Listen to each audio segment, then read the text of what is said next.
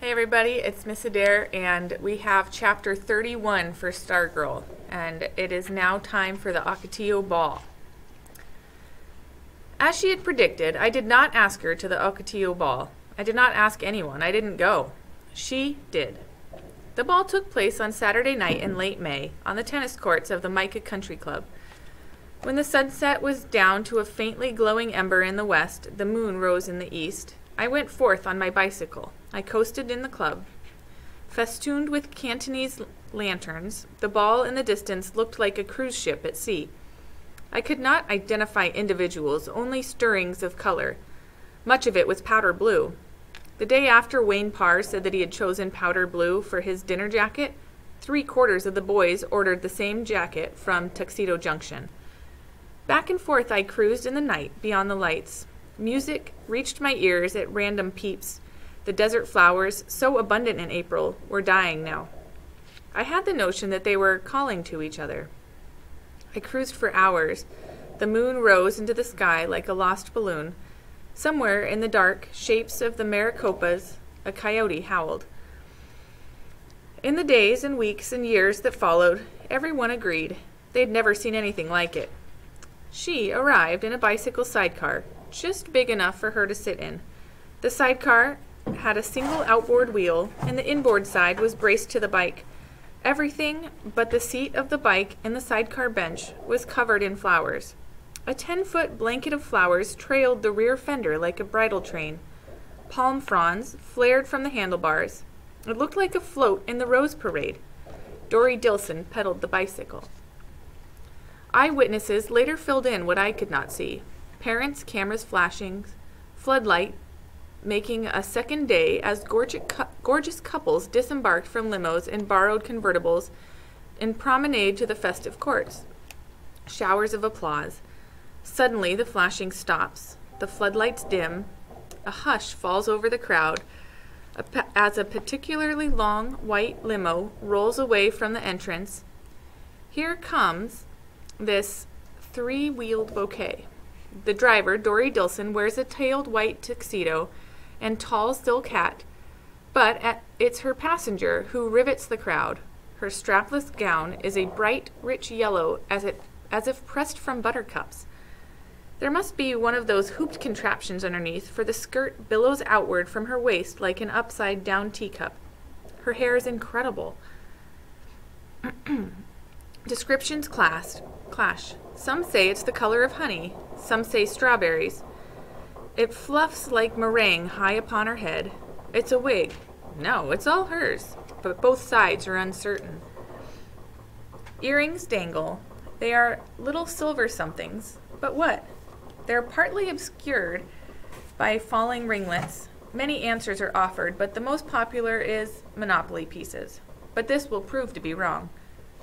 From a rawhide string around her neck dangles a white, inch-long banana-shaped fossil, identifying her as a member in good standing of the Loyal Order of the Stonebone. While others wear orchids, the corsage on her wrist is a small sunflower, or a huge black-eyed Susan, or some sort of daisy. No one's sure, except that the colors are yellow and black. Before proceeding, she turns back to the bicycle and bends over a small basket hanging from the handlebars. The basket, too, is covered with flowers. She appears to kiss something inside of it. Then she waves to Dory Dilson. Dory salutes, and the bicycle pulls away. People nearby catch a glimpse of tiny cinnamon-colored ears and 2 peppercorn eyes peering out of the basket. Beautiful. Unusual. Interesting. Different. Regal. These words come from parents lingering the walk. For now, there are only stairs as she makes her way from the entrance to the ball. Someone recalls a single camera flashing, but that's all. She's no one's child. She's the girl they have heard about. As she passes by, she makes no attempt to avoid their eyes.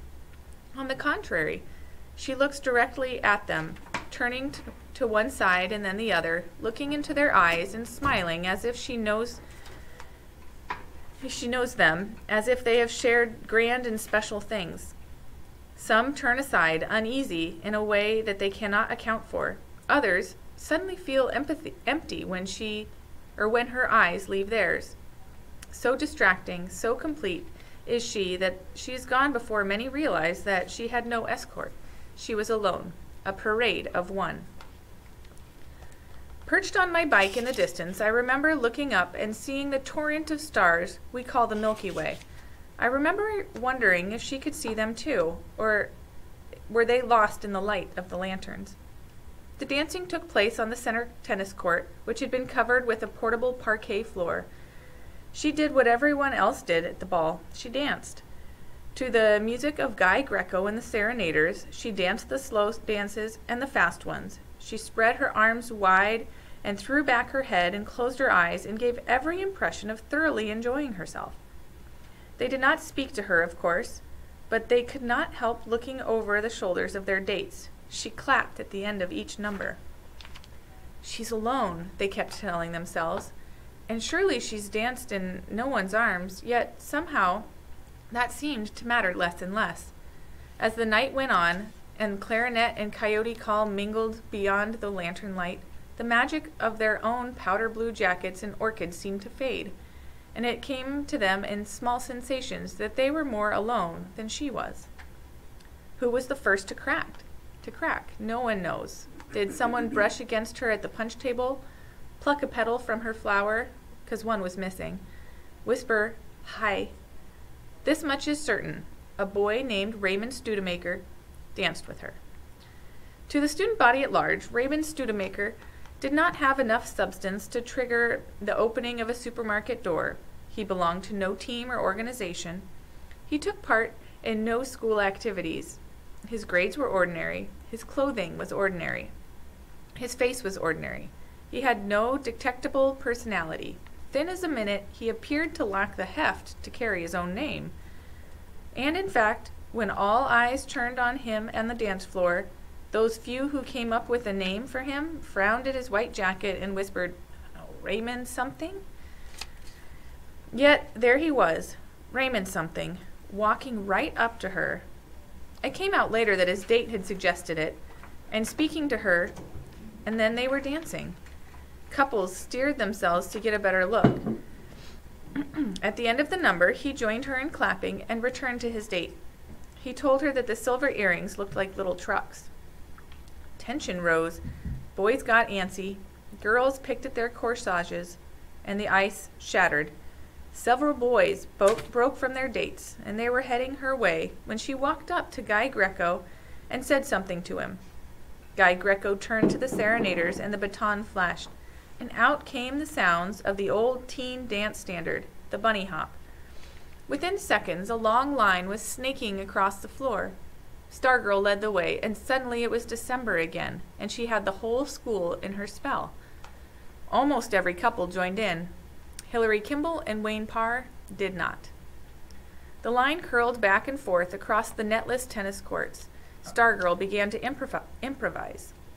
She flung her arms to a make-believe crowd like a celebrity on parade. She waggled her fingers at the stars. She churned her fists like an egg beater. Every action echoed down the line behind her.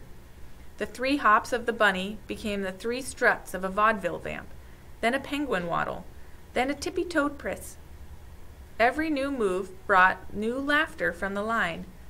When Guy Greco ended the music, howls of protest greeted him, so he re-struck the downbeat. To the delighted squeals, Stargirl led them off the parquet dance floor and onto the other courts, and then through the chain-link fence and off the tennis courts altogether. Red carnations and wrist corsages flashed as the line headed out onto the practice putting green of the golf course. The line doodled around the holes, in and out of the side pools of lantern light. From the dance floor, it seemed to be more than it was. 100 couples, 200 people, 400 dancing legs seemed to be a single festive flowery creature, a fabulous millipede. And then there was less and less to see as the head vanished and the rest curled through the fringe of light and followed, like the tail of a powder blue dragon, into the darkness. One girl in chiffon had a tiff with her date and ran off toward the first tee, calling, "Wait for me!" She looked like a huge mint green moth. Their voices came in clearly from the golf course. Their laughing and yelping made a raucous counterpoint to the metronomic talk, talk, talk of the bunny's never-ending hop. Once in the light of the quarter moon, they appeared in the silhouette on a domed distant green, like figures dancing in someone's dream. And then, quite suddenly, they were gone, as if the dreamer had awakened. Nothing to see, nothing to hear. Someone called, "Hey!" after them, but that was all. It was, according to those left behind, like waiting for a diver to return to the surface. Hilary Kimball, for one, did not share that feeling. "I came here to dance," she declared, and she pulled Wayne Parr along the bandstand and demanded regular music.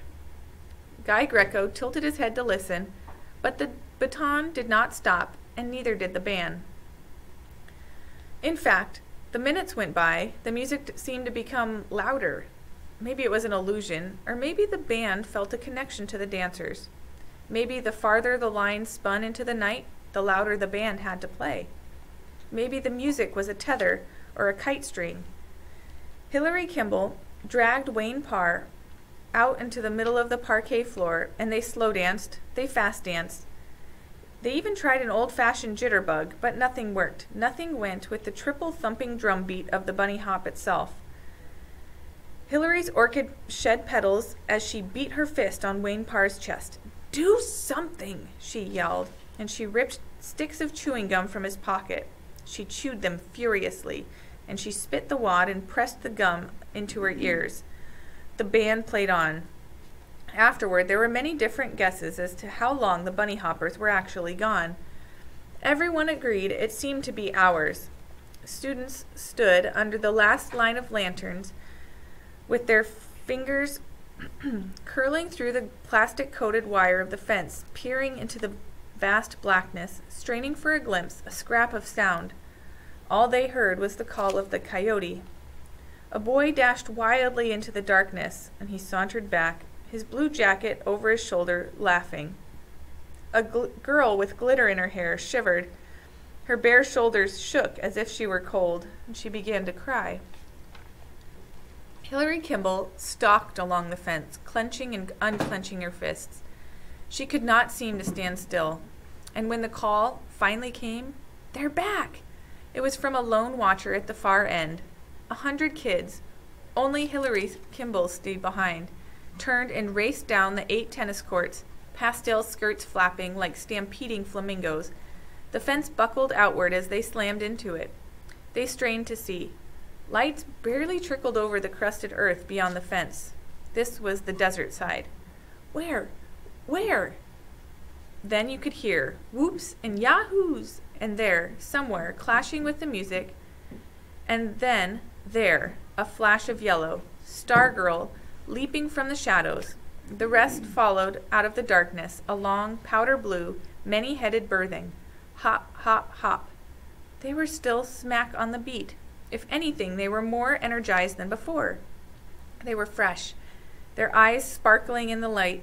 Many of the girls wore browning, half-dead flowers in their hair. Stargirl led them along outside the fence. Those inside got up their own line and hopped along. Guy Greco struck the downbeat 3 final times. Hop, hop, hop. And the 2 lines collided at the gate in a frenzy of hugs and shrieks and kisses. Shortly after, as the serenaders gratefully played Stardust, Hilary Kimball walked up to Stargirl and said, "You ruin everything," and she slapped her.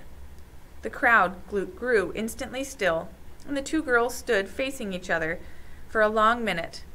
Those nearby saw in Hilary's shoulders and eyes a flinching. She was waiting to be struck in return. And in fact, when Stargirl finally moved, Hilary winced and shut her eyes. But it was lips that touched her, not the palm of a hand. Stargirl kissed her gently on the cheek. She was gone by the time that Hilary opened her eyes. Dory Dilson was waiting. Stargirl seemed to float down the promenade in her buttercup gown. She climbed into the sidecar, and the flowered bicycle rolled off into the night. And that was the last any of us ever saw of Stargirl. That's the end of chapter 31. Thanks, guys. See you next time.